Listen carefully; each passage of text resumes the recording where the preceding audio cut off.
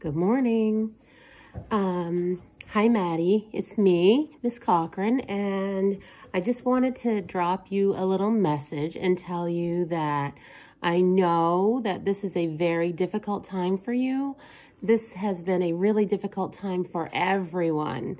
And I just wanted to remind you that the best way we can all get through this together is to try to focus as best we can on what we need to get done so that we can move on from this. Okay, Maddie? I know it's really hard. I know it's hard not being at school and seeing your friends and seeing your teachers.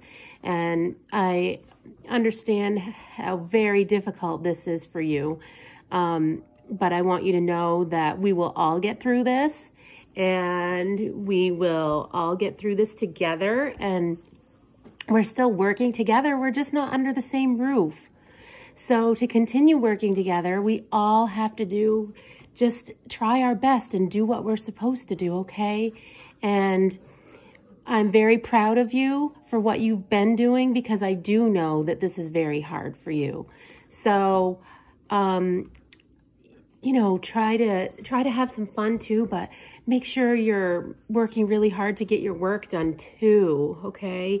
And maybe try rewarding yourself by asking mom, because I'm sure mom wouldn't mind. Try to do a Go Noodle to kind of remind you that when you're doing your work that it's school time. So you could do your Go Noodle and then you could sit down and get your work done. Maybe that would just give you some of that structure like we had in school, like before math, how we would do Go Noodle so that we'd get some of that energy out so we could sit down and focus on our work. I know it's so much different being at home. It's different for me too, because I'm still working, but I'm at home too. And it's very, very different for everyone. Okay. So just try to do your best and try to do your best at doing what you're supposed to do and get your work done, each day. And we'll all get through this together. Okay, Maddie? Okay. All right. Miss you. Bye.